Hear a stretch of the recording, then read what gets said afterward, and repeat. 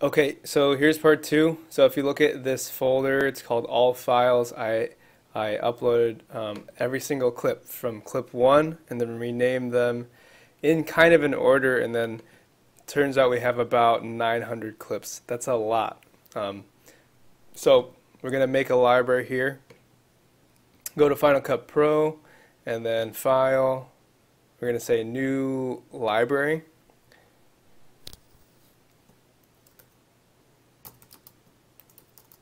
So whatever, so wedding, and then this is really, really important. You gotta pick which, where you want it to be saved to. So I've got some space in hard drive 9, so I'll click Save.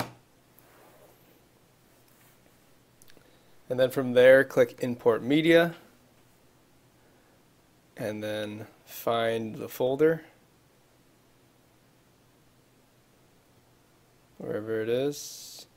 So wedding, all files, and then you'll basically select all. And then this is really, really important. I need you to click this right here. Click Create Optimize Media. Unfortunately, I think that you're going to have to redo Amanda's wedding because that computer, that laptop is so slow that if you do not create optimized media, then you'll be waiting like 20 seconds a click. Even when I optimized it, I was still waiting sometimes like 10 seconds a click with all the different creative edits I had. Basically what this is doing, it's converting this file, these files right here into I don't know, it's converting it into an optimized media file so that it can edit a lot faster. And if you do not convert this into this optimized media file, it just goes a lot slower. So what you might have to do with Amanda's wedding is to start a new library. Maybe it can be called Airbar Wedding Optimize, and then restart it. So that's what I would recommend doing. So after you click Create Optimized Media, click Import All.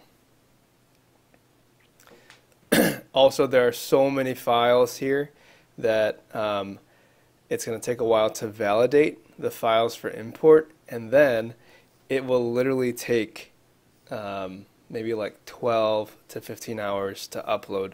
So what you should probably do, what I recommend doing, is going through this process during the evening, so sometime around like 6 o'clock, letting it import, and then letting it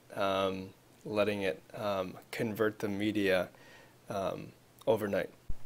Okay, as you can see right here that the files and things are loaded in. I think there's all 900 clips or whatever, and it's a little bit scattered, but you'll figure that out. Take a look up here, and you see this like little loading pie thing. Click on that, and you'll see. Actually, this is a new version of Final Cut Pro, so your background task might be actually like down here. So look for that, and you'll see a couple things.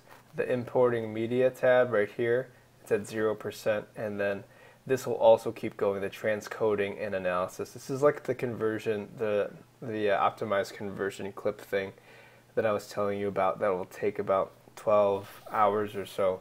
So you just have to leave this running for a while. And also go to System Preferences, and you can leave your computer on all night. Click Energy Saver, and when I'm doing these big uploads, I put it all the way over here.